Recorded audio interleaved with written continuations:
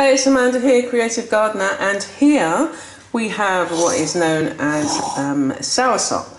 And my neighbour, this has come from my neighbour's tree, and what a lot of people do, I mean, you can eat the flesh, you can eat the inside, you're not supposed to eat these or the seeds. Or you can make a punch out of it. Most people here in Barbados make a punch. I'll just rinse my hands as well. So I thought I would give it a go and see what it tastes like. My grandmother used to grow these in Jamaica, and once I've got the seeds out, I'm going to see if I can grow them myself. Let's see the size of the seeds. Yeah, they're quite hard. I think you have to soak them overnight, because I did that with some sweet sop, or what we in Jamaica called custard apple. Anyway, so the process is removing the flesh, take out this discard and take out the seeds, remove the flesh and blend it with some water. There are other things you put with it, but I don't drink I don't use condensed milk, so hopefully it'll be sweet enough that it wouldn't need to be sweetened. You can put nutmeg and things like that.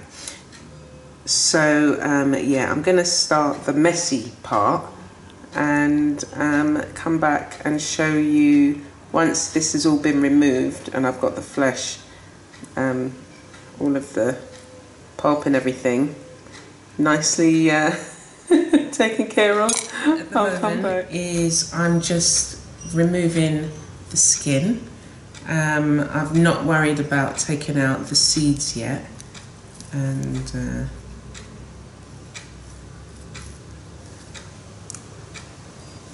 I don't want to put my face like that.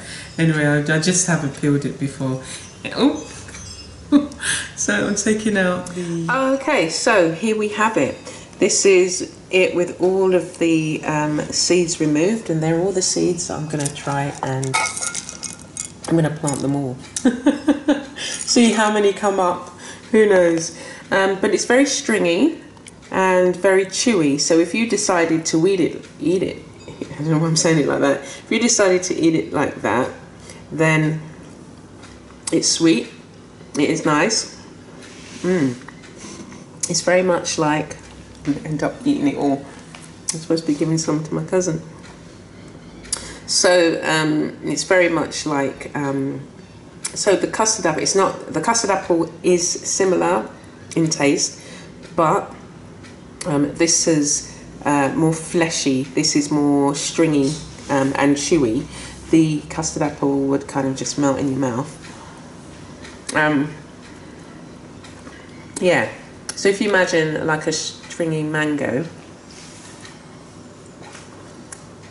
it's in terms of texture, so once you've chewed it. Anyway, so let's not go on. So I'm going to add some water to this, a little bit by little bit, and put it in the blender. I think I prefer that than trying to, you know, squeeze out the juices and then leaving the pulp. I think this is important to eat as well. Yum yum. It's really nice. So let me get the my blender. Okay, as you can see, I've just blended it. I've added just a little bit of filtered water, just enough so that it isn't so thick. I mean, it still is thick. If you had strained it, you would have, you know, it wouldn't have been so thick, obviously. It would have just been watery.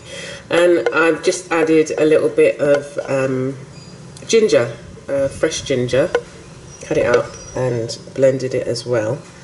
And I'm going to pour it in a glass and we'll see how it tastes. You see, a little glass there. And it's very thick still. I don't want to add any more water, because what will happen is you'll lose the flavour of the soursop. So let me taste. Yeah, I like it. So cheers. Let me taste it. Yeah, you can still taste it. It's not as sweet as it was when I first,